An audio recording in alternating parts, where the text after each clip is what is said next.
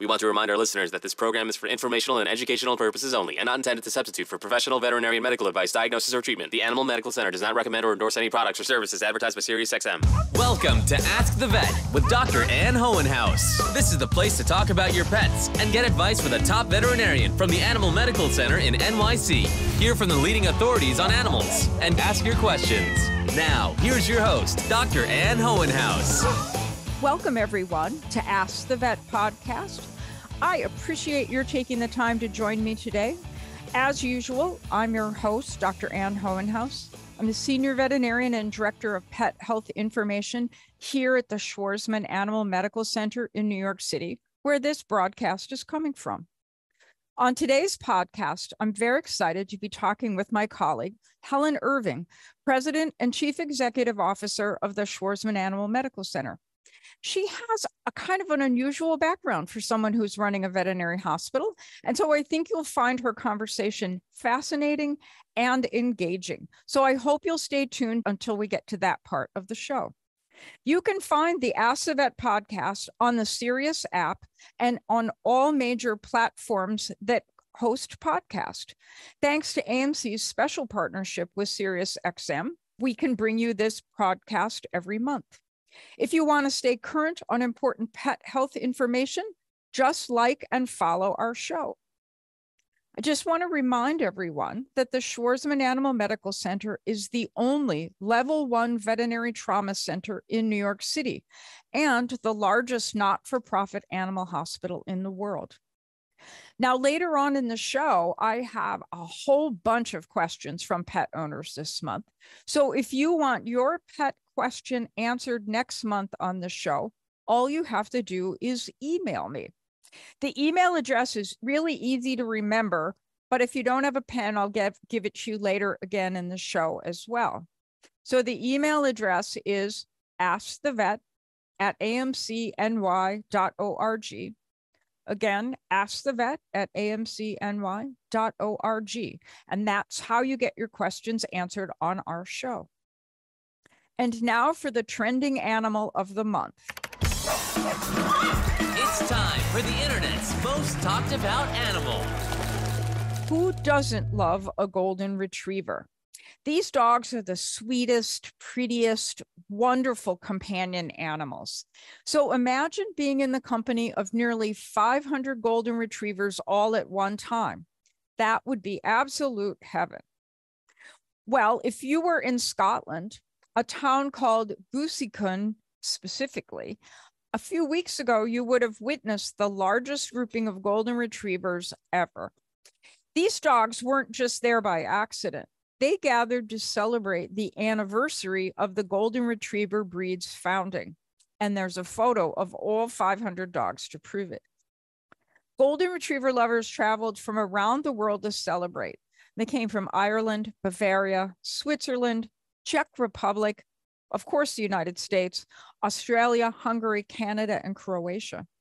And these dogs came not just to meet up with other Goldens, but also participated in events including hunting dog demos, dog shows, and behavior classes. This is not the first time this Golden gathering has happened.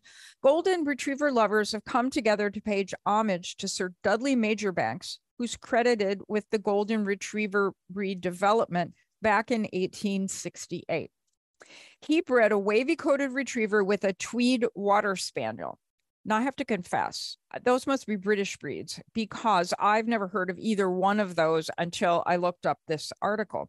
But since our guest is from the other side of the pond, perhaps she wants to comment on the wavy-coated retriever and the tweed water spaniel.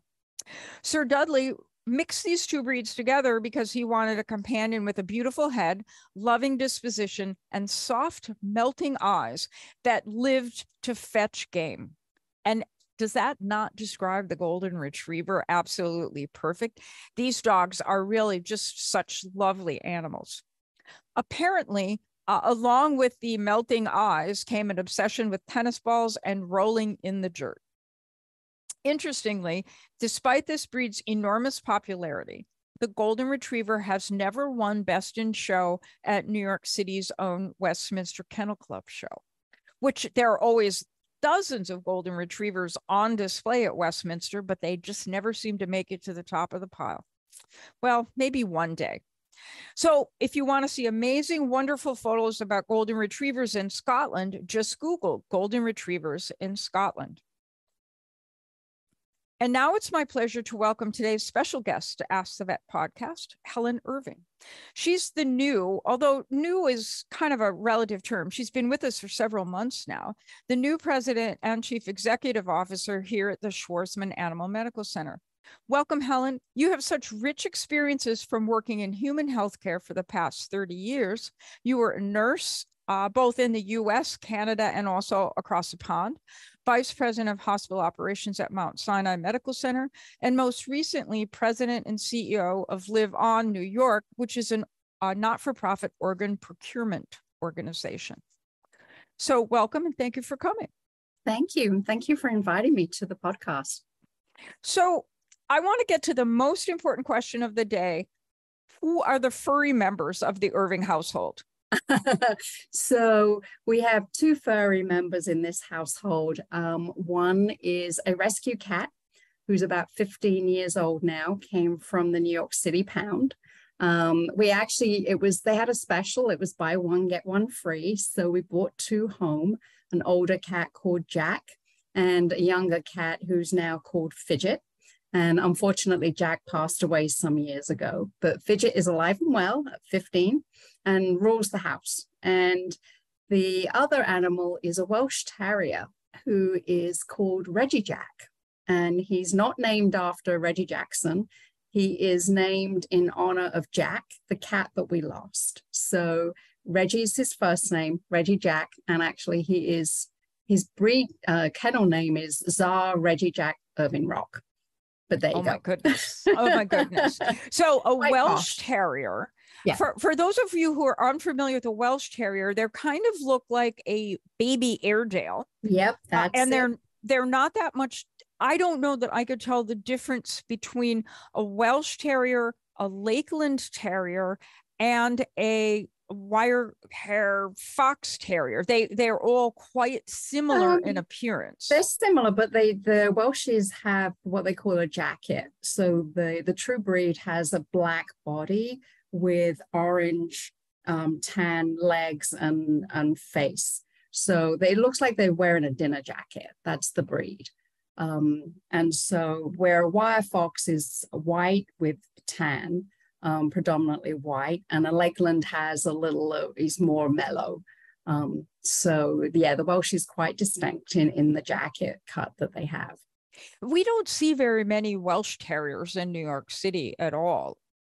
Not many. It's one of the oldest breeds actually in the world. It's about 3,000 years old as a breed. But the criteria for the Welshie was we were living in a 5th floor walk up, so 72 stairs. And the dog had to be able to make it up the stairs on his own and was small enough, should he get sick, that we could carry him up or down the stairs. So that's how come we ended up with a Welshie. People outside of urban areas, especially urban areas with vertical residences like we have in New York, don't understand how important it is for your dog to be able to do stairs. Oh, yeah, because, I originally wanted an Airedale. My husband and I were fighting over this. He wanted an English Bulldog and I wanted the Airedale. So the English Bulldog couldn't go up and down the stairs and the Airedale was too big to carry up and down the stairs. So... Well, I think English Bulldogs are too big to carry up and downstairs. They're essentially a 60-pound dog with 6-inch legs. Exactly. So he wasn't going up and down the stairs either. All right. So we could talk about dogs all day, but I guess I should really ask you the questions here that I have so the listeners can understand more about you and how you got to the Animal Medical Center. What lessons from the human world prepared you for this current role running a veterinary hospital? So I think the first one is interesting. The first part of the question is, how did I get to be at AMC, right? How does a nurse from London, England end up over here? And I had actually retired from my previous CEO position. After COVID, I decided it was time for me to move on. So I was quite happy, living upstate, hanging out, on a small hay farm that we own, when I got a call from the search committee that were looking for a case replacement, who was a fabulous CEO here before me.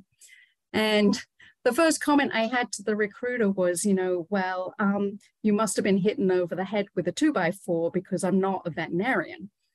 And with that, she laughed and said, well, actually, it's a hospital, and that's why we'd like to put you forward.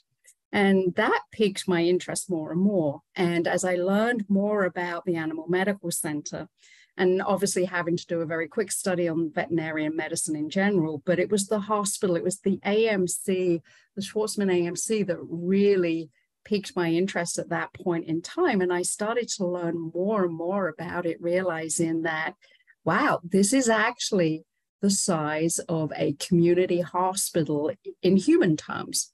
It has everything that we have in human healthcare. So there's an MRI, a CT scan, a linear accelerator. We have a comprehensive oncology center, cardiology, everything that was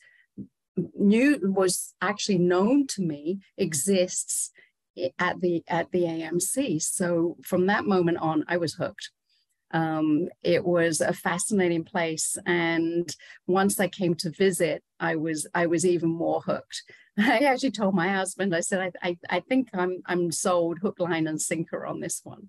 Just for the listeners out there, if you're interested, on the December 2022 podcast featured Kate Coyne, our former CEO that Helen just alluded to in her remarks, and that you can download off of your podcast platforms, Apple or whatever you use. You've talked a little bit about the hospital aspect of it, making you see that you could fit here as the CEO. What lessons did you learn in the human healthcare world that you can adapt to AMC? So, hospitals are a little bit like Rubik's cubes. There's a lot of components to it that really have to have a lot of synergy, and there's a lot of moving parts. And so learning and understanding those moving parts in a human hospital also translates over to AMC. So you have to, I believe, learn, and I have learned through experience, that the biggest challenge you have as an executive leader is really to stop and listen more than anything else, is learning to listen to what you're being told, listen to how the AMC works, listen to how the veterinarians take care of their patients, which are animals, but I still call them patients, right? And really learning ground up how AMC is put together so that I can better understand that Rubik's Cube at the end of the day, and how to align everything.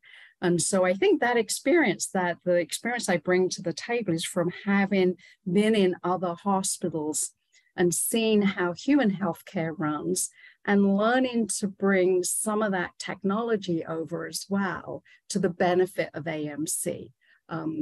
There's a lot that we do, like, the electronic medical record, making sure that we have a robust electronic medical record, because that drives the engine of the medical care. So there's a lot of things that we can do that will be integrated into AMC in the future. And okay, so that's how it's the same. Besides the fact that we don't have beds, we have cages and runs. Yeah. What else is different? Well, I tell my colleagues, my friends, because my friends are all fascinated by my work, right? And I used to say that it was a hospital, right? And I changed my mind on that. I actually said it's actually not an adult hospital, it's a pediatric hospital. And the reason why I say pediatrics is because our patients can't speak for themselves, right? Children can't either. And so the voice of the child and the voice of our patients is through their owners. And our veterinarians are very similar to pediatricians in that, they provide just this exquisite care that they just want to have that relationship with their patient and their client. And that is very unique in pediatrics, and it's very unique in veterinarian medicine. I've seen a level of expertise both in the techs and in the doctors that excels far beyond some of what I've seen in human medicine, to be quite honest with you. There are some doctors here, if I got sick, I'd love to have them look after me, except that, I'd have to put on a doggy outfit. But they're such good clinicians. And so I think I was really surprised at the overall commitment, the training, the rigor, everything else that goes into being a veterinarian and a licensed technician. Is really quite amazing how much energy you've all put into your careers. Now I have a two-part question. What makes you most excited about AMC? And then the other thing is, what was the most surprising thing? Like the snake in the CT scanner? Or Yeah, no snakes. Thank you very much. Yeah, no, not doing that. I'm excited for the future of AMC. I did promise myself that I would never do another construction project. And I think because I've done many, that's a strength coming to AMC. And I find myself in the middle of a construction project, which, has a finite life. But I think AMC, when we are finished and we are done and we will have a spectacular hospital, I think the future of AMC is incredibly bright, and I'm really looking forward to advancing the education, the mission of AMC through education and through research. So I think that's what makes me excited, is to really do more in that realm, because the clinicians take great care of the pets and the animals. So that's not an area where I worry so much, but where I really want to focus is on research and education, and how can we improve that for nationally, with a national footprint. What surprises me is being in the middle of a construction project. I think the impact of the construction is quite difficult for many of us to get through and get our heads around, to understand. We have another 18 months to go. And so I'm hoping that we can make that as painless as possible for everyone involved, so that we can get through and put this behind us. So when Helen talked about moving parts of a hospital, all I could think about was our moving front door, which seems the entrance to the building, because of construction, the entrance of the building seems to move about every 2 weeks. You come to work and you're like, I went in here yesterday. I wonder how I get in now. So now we have like a 2-foot high sign that says, "Enter this way," with a big arrow by it, and signs taped all over the elevators. But that's one of our biggest moving parts right now, is the front door. The front door where are we going to put people's bikes, right? How are we going to get people up the stairs, and so on and so forth. The only thing I can say is that when the elevators are limited and we're using the stairs, it's doing an awful lot for our waistline. Like, at least we're getting some exercise up and down the stairs. I usually log 5,000 steps a day here. Because back and forth easily. And around. Yeah, easily. So you don't need a gym when you work at AMC. So what do you say to your friends? You said your friends are interested in understanding your work. So these people don't know anything about AMC, right? So how do you describe it to them? So for my healthcare colleagues, I describe it like you said. It's a hospital, just that I don't have beds, I have cages, and my patients have 4 legs and an occasional beak. So, well, no, we have some 2-legged patients, and we have an occasional 0-legged patient as well. Those I'm not so keen on. But from that perspective, they understand a hospital. What I explained to someone, to give you a day in the life of a CEO at AMC, right? So I was off site one Thursday morning with some meetings with our legal team because we're looking at, expanding. So I left that meeting. I came running back to AMC about 11 o'clock in the morning. My surgeons called me to say, hey, Helen, can you come down to the OR? The whole team was there. And then after that, I left, went back to my office, had some meetings, and I went to leave AMC in the afternoon to find a gentleman across the street screaming for help. So I ran across the street to find that there was a pit bull in the back of his car giving birth to puppies. And so we very quickly grabbed a box, put the puppies in a box, grabbed the pit bull, came back into AMC through the moving doorway, and got them back up to the emergency room. And so when I describe my day to my colleagues like that, most of them, the first thing they ask me is, how do I get to come and work at AMC? Every single one of them would love to be where we are. If they can find the front door. If they can find the front door. So over the last couple of months, we've had a couple big events here at AMC. The first one was our 15th annual Living Legends luncheon event. Mm-hmm. And the second one was AMC's 59th graduation of interns. So that's a big deal here. And so I wonder what you thought those experiences were like. I loved Living Legends. I just was blown away by the stories because we have so many stories. We could do Living Legends every day of the week, as far as I'm concerned, because they just showcase what we do every day and what you do every day, taking care of these animals.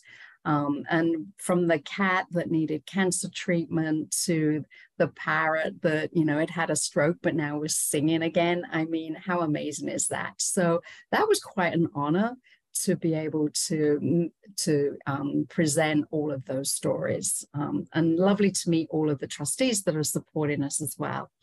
I did enjoy graduation. For me, that will always be special because it was my first.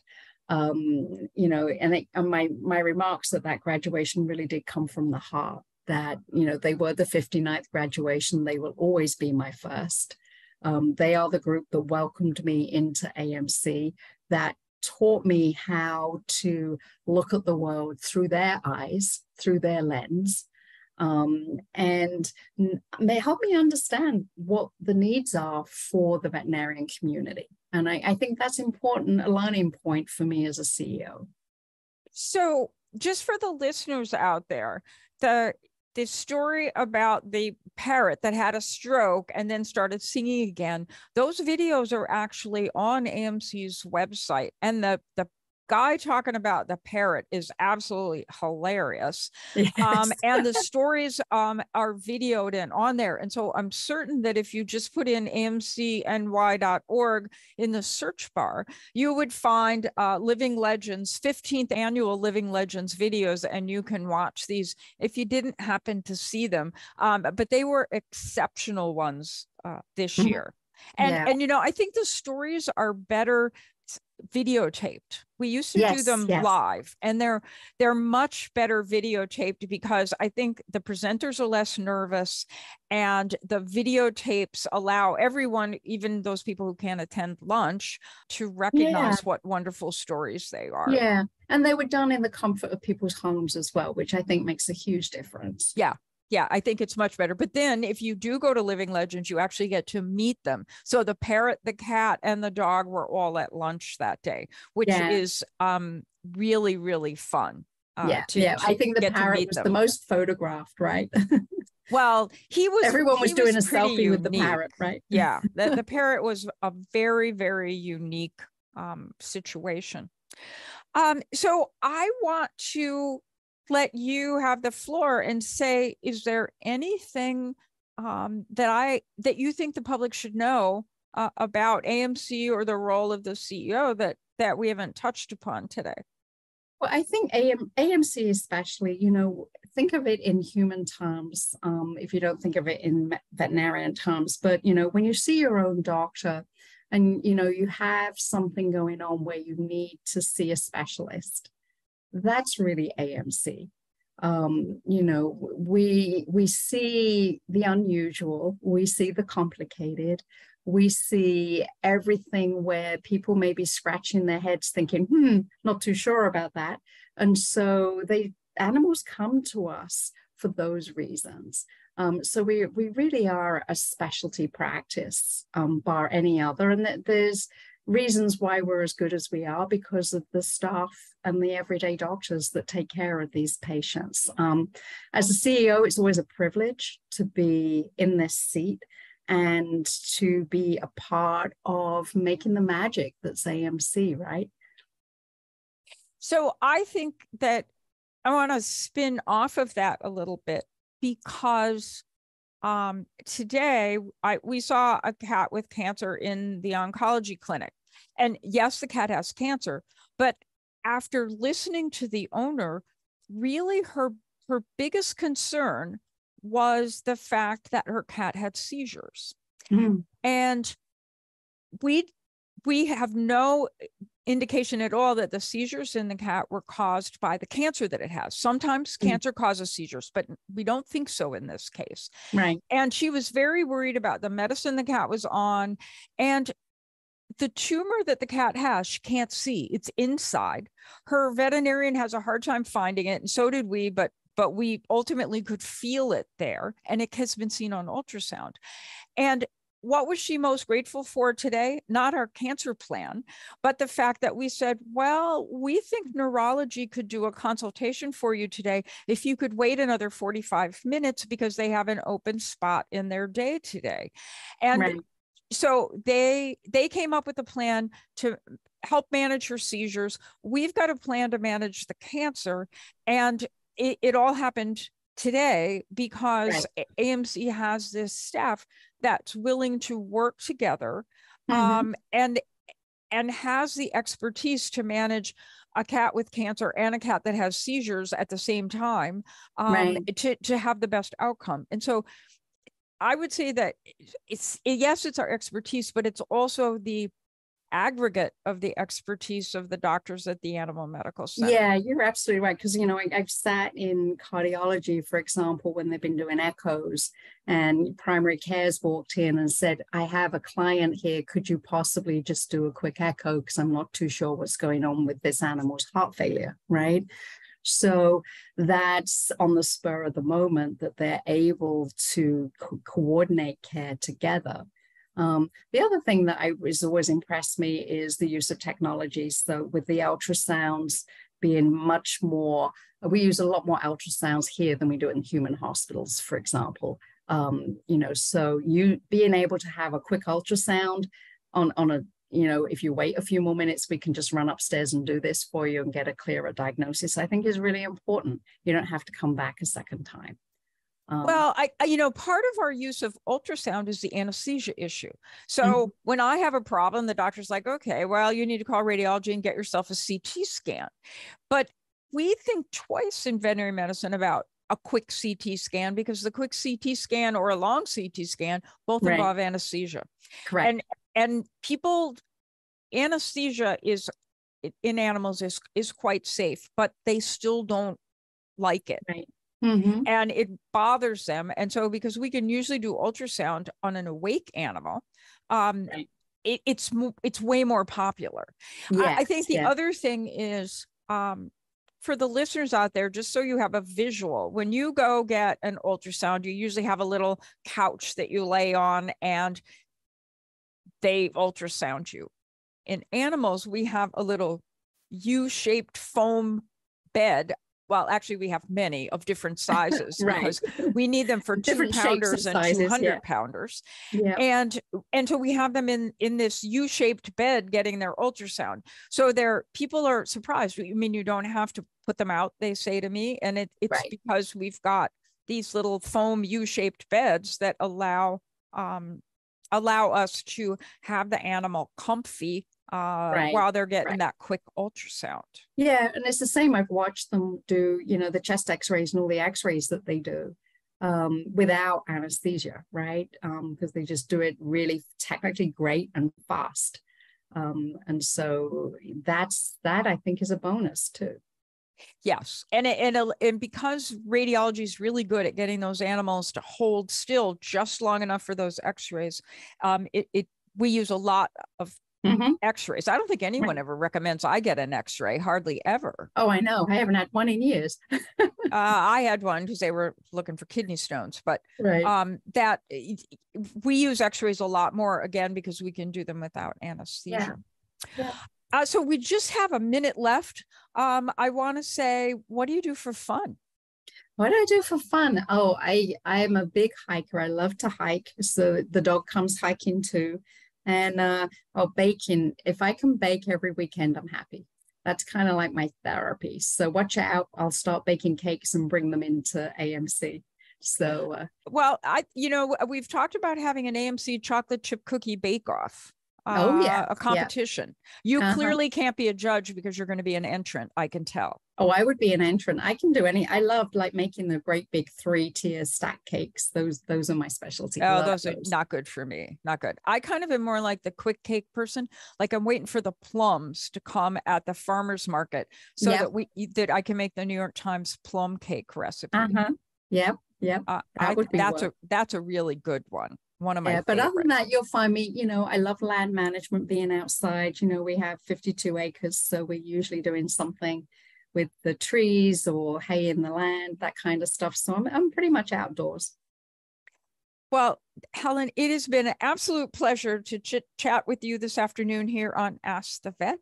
I want to thank you so much. And when we come back from our break, I will answer questions from our listeners. If you want your question answered here on Ask the Vet, just email me your questions at askthevet@amcny.org, and I'll answer next month. See you after the break.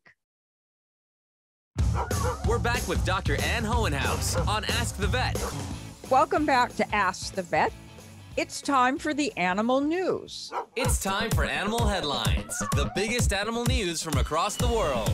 The first animal news story today is Rufus. Rufus is a specially trained hawk who had one of the most important jobs at Wimbledon. No, Rufus is not a ball boy.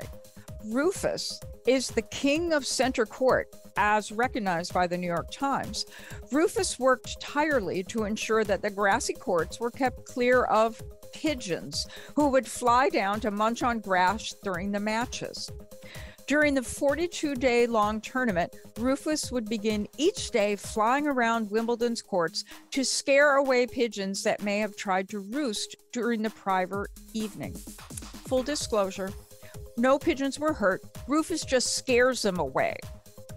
How did Rufus get this job at Wimbledon? Well, back in 1999, a falconer named Donna Davis was watching a match of the eventful champion that year, Pete Sampras. And throughout the hours-long match, a plague of pigeons repeatedly disrupted the action on the court. She called the Wimbledon organizers and officed her and Rufus's service, and the rest is history. Just so you know, Rufus is a Harris hawk. And according to my favorite bird book, he is chocolate brown and chestnut red. He weighs a little over a pound and is about 18 inches long. So just Google Rufus the Hawk at Wimbledon to see a picture of this handsome fellow for more information and even a video. The second pet we have today in the animal news, I think is probably well known to most listeners. This is a 2-year-old German Shepherd named Commander who happens to live in the White House. And unfortunately, poor Commander made headlines this month because he reportedly has bitten several Secret Service agents. So as a veterinarian, I can tell you there are lots of reasons why dogs bite. Most commonly, the dog is reacting to something, whether it's a stressful event, an uncomfortable situation, whether they're scared, have been startled, maybe they're sick. They may also bite to protect something of value, like food, toys, puppies, a bone. In these situations, the dog might require the help of a professional trainer. News of Commander's biting episodes actually puts a much-needed spotlight on an important public health issue, and that is dog bites. According to the United States Centers for Disease Control, which you might know as the CDC, There are more than 4.5 million Americans bitten by dogs each year. I mean, that's a huge number. And more than 800,000 of these bite victims receive medical attention. So if you're bitten by a dog, there's a 1 in 5 chance that you need to go to the ER. At least half the people that are bitten are children. And what's really interesting is that children are more likely to be severely injured, and they are more likely to be bitten during everyday activities while interacting with the family dog or a dog that's known to them. They're not bitten by random dogs on the street. They're bitten by dogs that are in their day-to-day. So that brings up a couple of points. First of all, always ask the dog's owner or handler if you can pet it. And if they say no, please respect that. You can learn dog body language to help you avoid situations where a dog is stressed and upset and likely to bite. And AMC's Wimbledon Institute for Animal Health Education has a lovely graphic on dog body language. Just go to amcny.org and search dog body language. The other really interesting article related to Commander's story was in the op-ed section of the New York Times yesterday, and it was by Alexander Horowitz, who's a dog cognition expert at Barnard College, and she writes about the reasons that Commander might bite. Definitely worth a read by searching Alexander Horowitz in the New York Times. Our third story today is from the Sint Trudeau Hospital in Belgium. And this is really a wonderful human companion animal bond story. This hospital opened a special pavilion so that the patients can visit with their furry loved ones while they're in the hospital. The new indoor space has been funded by a charity, was created to help boost the well-being of palliative and long-term care patients who can't go home to see their favorite pet, and they can have quality time in this indoor pavilion. For patient Greta Dane, reunion with her beloved dog Rambo was a boost to her morale. And she said, "Seeing your dog in itself does not cure you, but it gives you a lift. And it means a lot to the animal too. You can't explain to a dog what's going on and why you're not around to take care of them." So far, most owners have requested visits from their dog, but if somebody has a cat they want to visit, that cat can visit too. The hospital also plans to use the pavilion for sessions with a charity that uses therapy dogs to improve mental and motor skills for patients undergoing rehabilitation therapy. For more information and photos, just Google "Belgium Hospital Allows Pets to Visit." And now let's go to questions from our listeners. First, I have to say that so many of you wrote in this month. I will answer as many questions as I can. But if you sent a question in this month and I don't get to it, check AMC's blog and I'll answer questions that I didn't get to from this month's set in a blog post coming up. Our first question comes from Claudia. Claudia has a 12-year-old rescue dog named Monkey, who has sticky stuff on his fur around his eyes that seem to be impeding his vision. She wants to know how best to remove it without using harsh chemicals. She said Monkey is such a sweet boy who's had such a rough life and doesn't like to have his face touched, but Claudia needs to clean it. So Claudia, here at AMC, our ophthalmologist likes a product called Lid and Lash eye cleaner. And it's a product specifically for dogs and cats. And it comes in a little jar with little pledgets that are moist and help to get that goo off the fur and face. If you can't find the Lid and Lash, then you might use OcuSoft wipes. Those are wipes for people eyes, and you can buy those over the counter in a regular drugstore. But I think there's more to this story than just eye cleaning. I'm a little worried that Monkey, the rescue dog, might have dry eye, meaning he doesn't make enough tears. And when dogs have dry eye, they get a lot of crusty, sticky discharge around their eyes. And the other thing that you might see is that their nostrils look really dry and crusty, because when you don't make tears, then your nose is not moist, because the tears have a duct that runs down the nose and helps to keep that little brown dog nose moist. So if you notice that Monkey's nose is kind of dry and the eyes are still gooey after you clean them up, I think that you should have him tested for dry eye by your veterinarian. Our next question comes from Patricia. And Patricia writes, Dear Dr. Ann, my 7-year-old dog has developed a lump on the side of his body. It doesn't seem to bother him or affect his daily life. My husband took him to our local vet, who did blood work and took samples from the lump. He did not take x-rays. The next day, the vet called and said the lump was not cancerous. It's just a fatty lump. Thankfully, my dog is fine, but my question for you is, should I consider having the fatty lump removed? So fatty lumps are one of the most common skin masses that we see in dogs. And Patricia did exactly the right thing by having her veterinarian test the mass and send the mass away to the laboratory to determine the content of that test on the mass. And when it's a fatty lump, there's not a reason that the lump has to be removed, not like if it was malignant. But fatty lumps we take off when they are causing some sort of discomfort or dysfunction in our dog patients. So if this is just a small cherry-sized mass on the side of the dog, not causing a problem, I don't think it's necessary to have it removed. But sometimes these masses get really big and they make it hard for the dog to walk or lie down or move normally. And in those cases, we take them off. We had a couple of patients probably in the last year who had huge fatty tumors taken off by AMC's Dr. Spector. And if you go to AMC's website, I wrote a blog that showed pictures of these dogs before and after. So you might want to Google lipoma.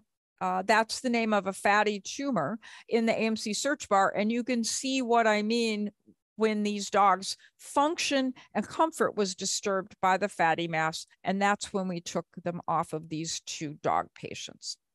Good luck to you, Patricia, with your dog. And I hope the lump isn't causing a problem. And finally, we have a question from Anna.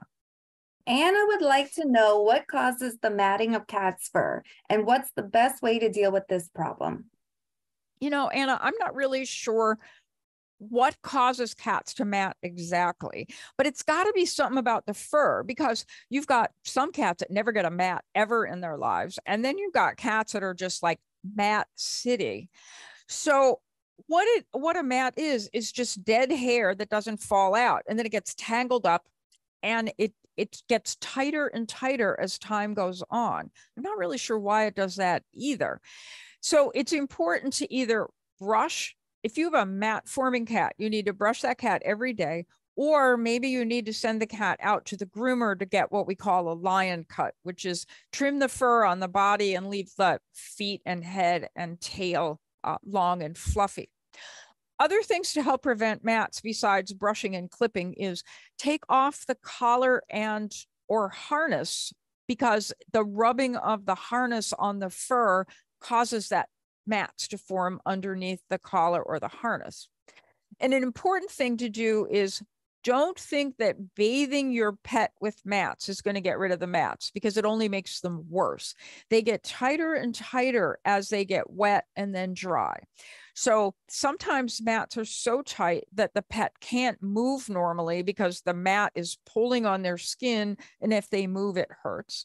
And other times, if the mat gets wet, the skin under the mat gets all raw and infected, and then the cat smells bad and is miserable. So be sure to demat your cat on a regular basis by brushing and clipping and getting rid of any dead hair and taking off the collar and harness whenever you don't really need them on your pet.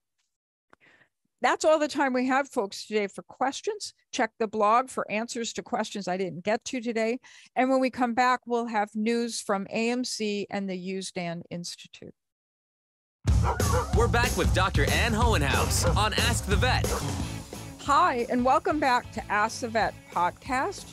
Don't forget that I can answer your pet health questions in next month's show. And all you need to do is send me an email at askthevet@amcny.org. With temperatures across the country at all-time highs, actually across the world at all-time highs, keep in mind that dogs and cats are at risk for heat stroke. The risk is greater if you have a flat-faced dog or cat, like a pug or a Persian cat. If you have a dog with a dark coat, they soak up the sun and all that heat when they're outside. And then remember that very old and very young animals can't cope with heat as well as kind of the more typical age animals do. And then finally, pets that are overweight are much more prone to heat stroke. And then don't forget your pets with heart and respiratory conditions.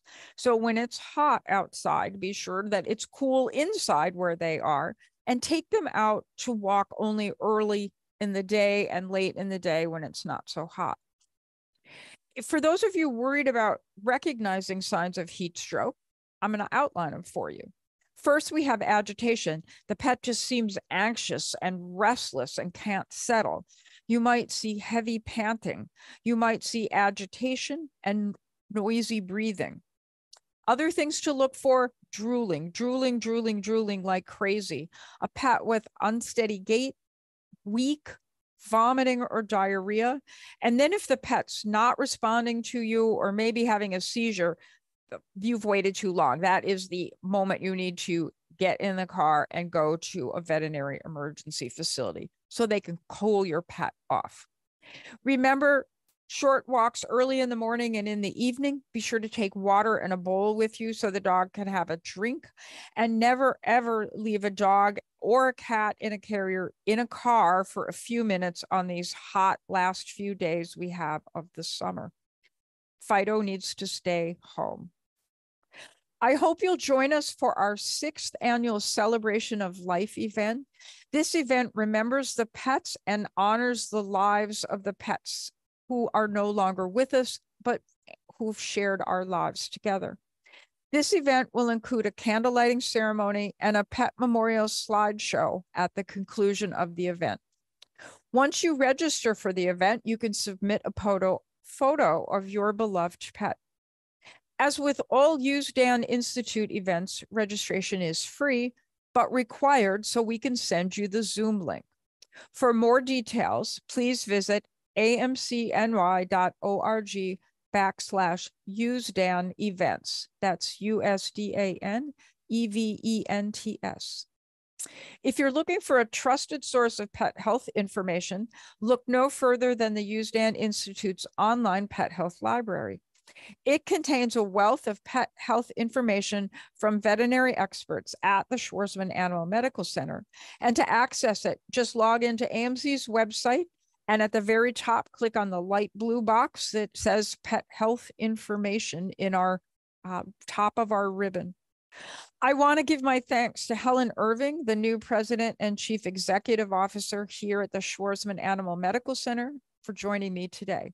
And as always, I appreciate everyone who has downloaded our Ask the Vet podcast.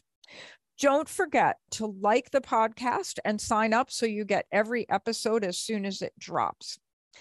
With your continued support, our Ask the Vet podcast is ranked number 4 on FeedSpot's 2023 Top 45 Pet Health Podcast.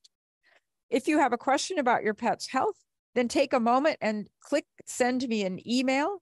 That email, one last time, is askthevet@amcny.org. And I'm going to answer your question on next month's Ask the Vet show. Don't forget to check out the Animal Medical Center on social media. On Facebook, it's the Animal Medical Center. And on Twitter and Instagram, it's AMCNY. Don't forget to like and subscribe to our podcast. Have a great end of the summer, everyone, and I'll see you back here in September for another episode of Ask the Vet.